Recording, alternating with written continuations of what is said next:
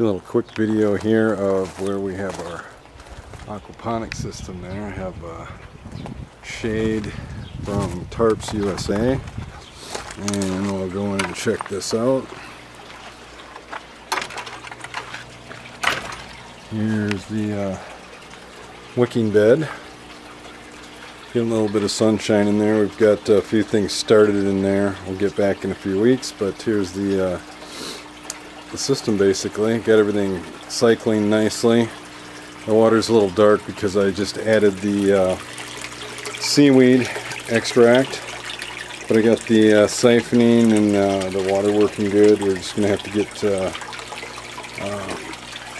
temperature's going to have to come up a little bit. We're in the mid-70s. Sump tank's working well.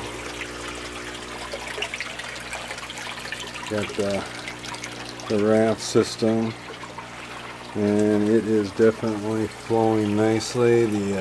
Got the siphon working good.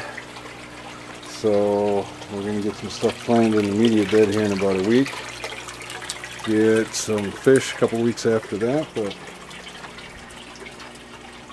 that's our new aquaponics system from Endless Food Systems. Thanks, Chad.